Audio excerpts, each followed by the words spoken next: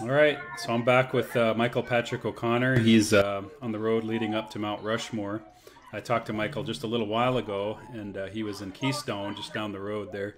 As you know, President Trump is visiting Mount Rushmore today, and there's a strong Native presence there.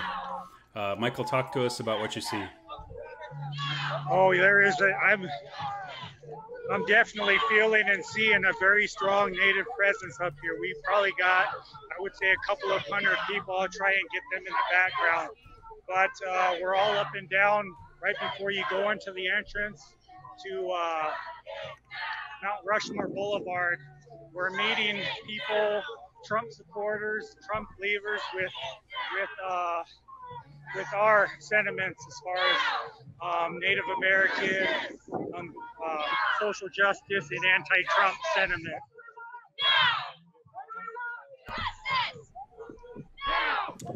Can I just have you pan your phone around, and that way people can kind of see?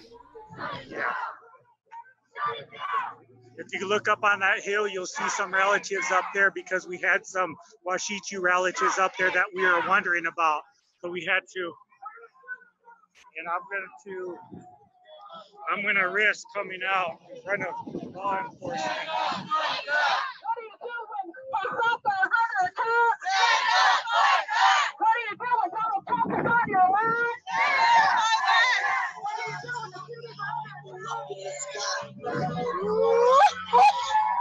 Till I'm with my people up in the sky.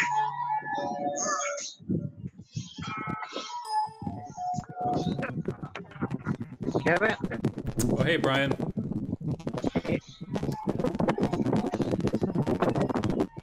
Say, Brian, I'm going to mute you for now. I'll check up on you in just a moment. Kevin, there is a heavy law enforcement presence here as well. So where are you exactly, Michael? We are right at the entrance. I would say right down literally 100 yards, 50 yards from the entrance before you go up into Mount Rushmore Park. And that's as far as you can go. Every car that arrives is being checked. You have to have tickets to actually enter that area. And we're stationed right before you actually enter Mount Rushmore. As I understand, the protest was originally planned for Keystone. Did the decision to go up closer to Mount Rushmore happen within the last few minutes? Or? Yeah, I think so. I hope you can hear me, Kevin. Let me know if you can, but I want to get the relatives here. Actually, I think I can see Keystone right now. I could probably take a stone and throw a rock and hit the boundaries of Keystone. So I think technically we are in Keystone. But as far as I know, this was the original place that was agreed that we were going to meet. I see a strong Black Lives Matter presence there. Is that accurate? Oh, yes, absolutely. We have Black Lives Matter relatives here that have decided to stand in solidarity with us, just like when we were up in Minnesota, we stood in solidarity with them. And I'll show you behind me, there's an officer, but if you look up on the hill, there's relatives up there because, like I said, we had some Washichu people up there and they were suspicious to us. We didn't know why they were there. And so we sent up relatives up there to make sure that it was going to be safe. Great. And if you wouldn't mind just panning one more time with your camera, just Sure, I think I'll just walk by again. Great. Nativesonline.com right here, everybody. Actually, it's Indians.com. Oh, I'm sorry, Indians.com right here, Indians.com. Indians.com. Can you hear me now? We got a lot of different ages up here. It's good to see it. A lot of our women relatives are here standing strong, showing how strong our Native people are. Indians.com. How you doing? Where are you from? Oh, nice. Glad to see you. Glad to see. Where are you from? All right, good to see you. So people from all over are here. People from a lot of media are here as well. I really love to see that. Sounds like a really great group of people and a lot of culture, a lot of regalia I see. So that's really positive. Indians.com. Yeah, it's fantastic to see. We got off started in a good way with a good smudge and a good prayer. Some good songs are being played as well. How many people would you say are there? I would say probably just by guesstimate, a couple hundred. Great. You know, when we spoke earlier, you looked like about the only protester on the streets of Keystone. Did the number of protesters increase pretty quickly after that?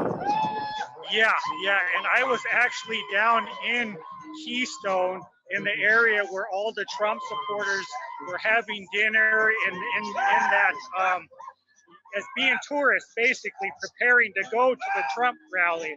And so I didn't know really where I was at, but the original plan, and we just walked right up there, was to meet at this location. I think it's a great location because we literally see Trump supporters coming in.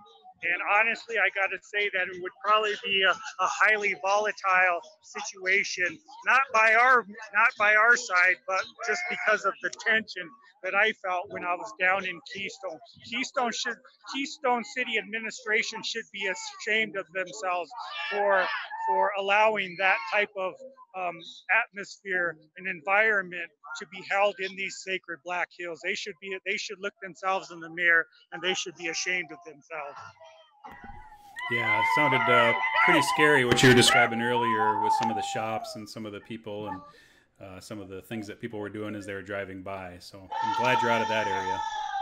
Yeah, me too.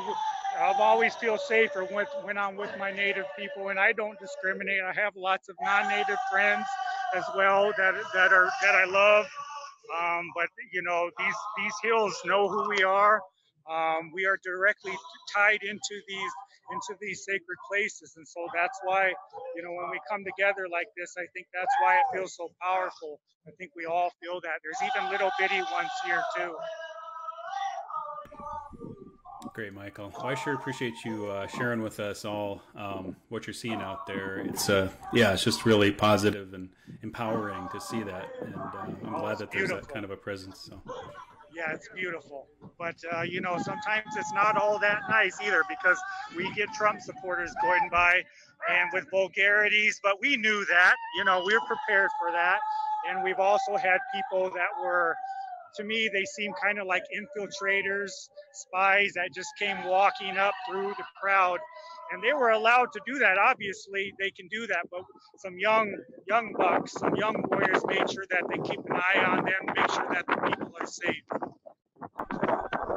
Now, I understand there were some efforts to kind of slow down the traffic there a little bit by some of the protesters. Have you heard of anything about that? No, I have not seen that at all. I mean, some people, regularly are crossing the street, but absolutely not, in no way. And I got here early. I've been here since this all started, and that is absolutely untrue. In no way did we try and impede people's progress. And the officers are here as well. And so they've been real good at keeping a distance and allowing, you know, for a demonstration as well, as they should, I might add. That's great. So peaceful protest. That's awesome.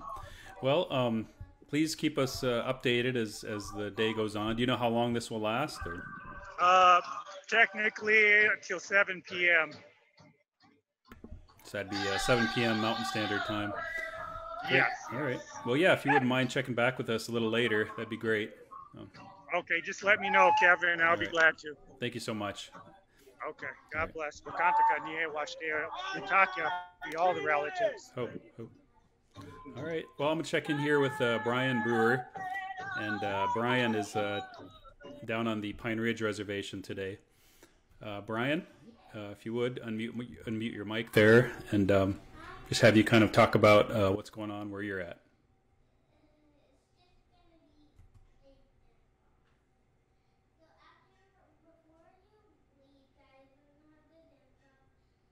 Sorry, looks like we're having trouble reaching Michael here.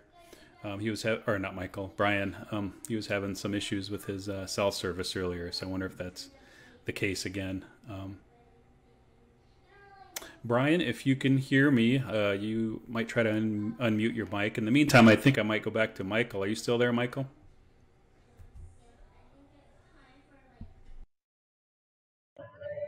Yes, I'm still here, Kevin. If you don't mind, I just have you show people what you see. You don't have to talk or anything. Everybody's in response to our relatives up there.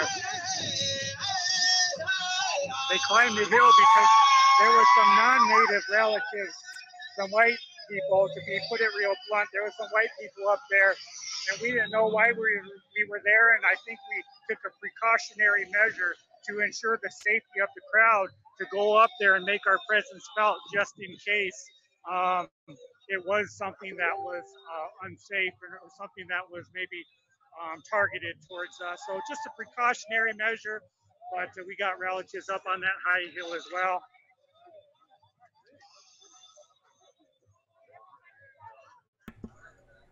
Great. All right. Well, Michael, I might let you go. I'll try to check back with you maybe in an hour or two, and if that works. Yeah, absolutely. Just let me know, Kevin. Awesome. All right. We'll talk to you soon. Okay, thank you. Thank you, everybody. Sorry we couldn't get Brian on there. I'll have to, hopefully we can get that fixed for our next broadcast here in a little while. So we'll check back probably in about maybe an hour to an hour and a half. So thank you all. Just send me a message, Kevin. Will do. All right, thanks.